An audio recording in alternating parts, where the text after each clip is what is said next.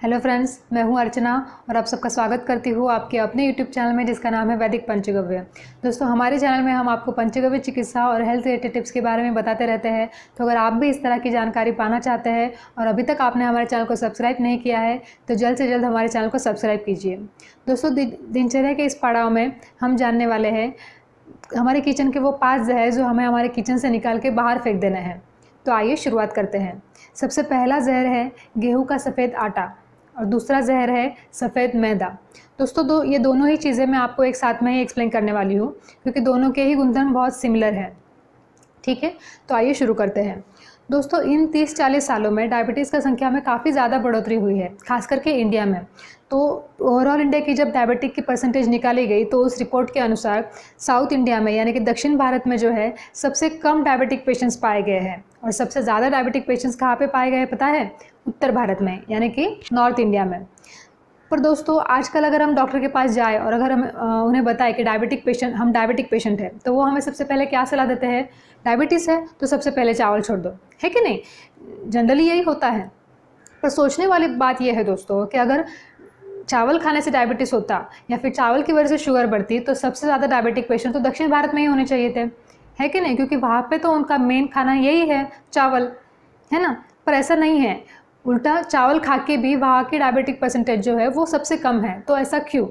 ऐसा इसलिए दोस्तों क्योंकि वहाँ के लोग जो है वो अच्छा चावल खाते हैं, अनपॉलिश लाल चावल खाते हैं। हमारी तरह पॉलिश किया हुआ ख़राब चावल वो नहीं खाते हैं, है कि नहीं? दोस्तों, अमेरिका में भी इस स्टडीज़ में प्रूव हो चुका है कि इंडिया में जो साउथ इंडिया में जो लाल राइस मिलता है, लाल चावल मिलता है, वो शुगर कंट्रोल करने में काफ़ी लाभदायक साबित हुआ है। तो अगर वहाँ पे अगर किसी को डायबिटीज़ हो जाए तो वो लोग वहाँ उस डायबिटिक पेशेंट को क्या प्रिस्क्राइब करके देते हैं? हमारे यहाँ का लाल चावल, है ना? और हम यहाँ पे क्या खा रहे हैं? गेहूँ। मतलब सोचिए कितनी ट्रेजेडी है दोस्तों। मतलब मुझे तो अभी यहाँ पे मराठी की एक कहावत याद आ रही है, हातचं सोडून त्याच्या पाठीमागे लागणे। इसका मतलब क्या है कि हमारे पास हमारी अपनी बहुत सारी अच्छी अच्छी चीज़ें हैं पर हम पता नहीं हमारी चीज़ों को छोड़ के पता नहीं किस चीज़ के पीछे भागे जा रहे हैं। दोस्तों, अक्षत चावल या फिर लाल चावल जो है उसे हमारे आयुर्वेद के ज़माने से पुरानों के ज़माने से ही बहुत अच्छी मान्यता है। हम पूजा में भी देखिए, जब भी पूजा करनी हो हम क्या यूज़ करते हैं? अक्षत चावल। जब टीका लगाते हैं तब उसमें भी हम क्या यूज़ करते हैं? अक्षत चावल। कभी किसी ब्राह्मण को सुना है कि जाओ भाई पूजा करनी है तो चावल की जगह पे गेहूँ लेके आओ? नहीं, ऐसा नहीं होता है क्योंकि वो चावल को उतनी मान्यता है। चावल जो है बहुत उच्च दर्जे का अन्न माना गया है दोस्तों, जबकि गेहूँ जो है बहुत निचले दर्जे का अन्न माना गया है। गेहूँ तो इनफैक्ट अभी कुछ 100 साल पहले ही आया है हमारे इंडिया में। तो उससे पहले हम लोग क्या खाते थे? उससे पहले हम चावल खाते थे, ज्वार की रोटी खाते थे, बाजरे की रोटी, मक्के की रोटी, नाचनी की रोटी, ये सारी रोटियां खाते थे। गेहूँ तो बहुत कभी कभी इस्तेमाल करने वाली चीज़ हुआ करता था। पर हम लोगों ने क्या किया? हमने हमारा मेन खाना साइड में करके गेहूँ को मेन स्ट्रीम में लेके आए और जब से मेन स्ट्रीम में लेके आए तब से बीमारियाँ बढ़ती ही जा रही हैं, है कि नहीं? दोस्तों, आयुर्वेद में कहा गया है रोटी हमेशा उस चीज़ की खानी चाहिए जो बेलते वक्त कोनों से फट जाए। जी हाँ, हमेशा उस चीज़ की रोटी खाए जो बेलते वक्त या फिर बनाते वक्त कोनों से फट जाए। तो आपने गेहूं की रोटी कभी देखी है? सॉफ्ट होती है, एकदम मुलायम, रुमाल की तरह। रुमाली रोटी या फिर छोले भटूरे देखा है ना, मैदे से बनते हैं, मैदा यूज़ करके। तो इतने सॉफ्ट होते हैं, इतना लचीला आटा होता है, बस खींचते जाओ, टूटने का नाम ही नहीं लेता है। तो उसका जो ये खींचने वाला गुण ही होता है ना दोस्तों, गुण कहे या फिर ख़राब क्वालिटी कहे, तो उसकी जो ये खींचने वाली ख़राब क्वालिटी है वही हमारे पेट में जाके परेशानी पैदा करती है दोस्तों। यही जो खींचने वाला जो आटा होता है वो पेट में जाने के बाद हमारे आंतों में चिपक जाता है। इसका पचन ना तो जल्दी से होता है ना ही ढंग से हो पाता है। तो इसी की वजह से कॉन्स्टिपेशन या फिर एसिडिटी, डायबिटीज़ की भी सबसे बड़ी वजह गेहूँ का आटा ही माना गया है दोस्तों। पर हम लोगों को क्या है? हम लोगों को तो रोटी भी सुंदर चाहिए, सॉफ्ट चाहिए, बस दिखने में सुंदर चाहिए, खाना बस सुंदर दिखना चाहिए, पोषण भले ही कुछ ना दे। ऐसी हमारी आजकल मेंटालिटी हो गई है। आप ही सोचिए, अगर मैं आपको सोने की थाली में जहर परोस के दूँ, बहुत अच्छे से डेकोरेट करके दे दूँ, क्या आप खाएंगे? नहीं खाएंगे। तो फिर गेहूँ की रोटी हम लोग क्यों खाते हैं?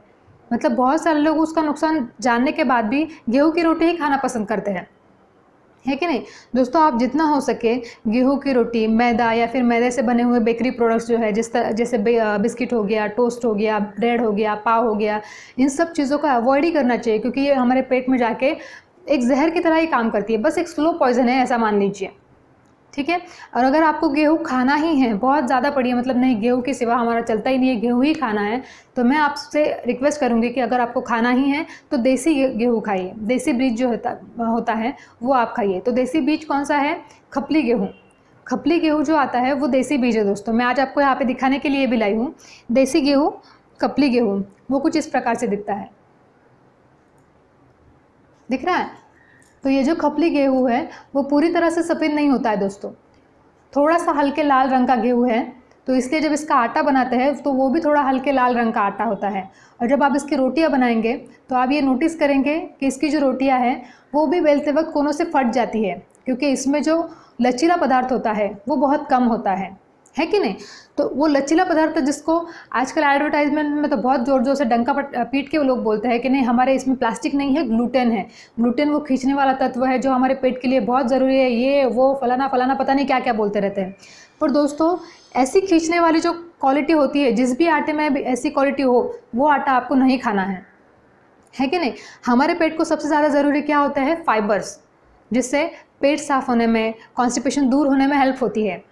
तो जो भी आटे में इस तरह से ग्लूटेन या फिर चिपचिपा पदार्थ ज़्यादा होता है उसमें फाइबर्स कम होते हैं दोस्तों, तो जिसकी वजह से कॉन्स्टिपेशन या फिर पेट साफ़ ना होना, इस तरह से बीमारी आपको हो सकती है।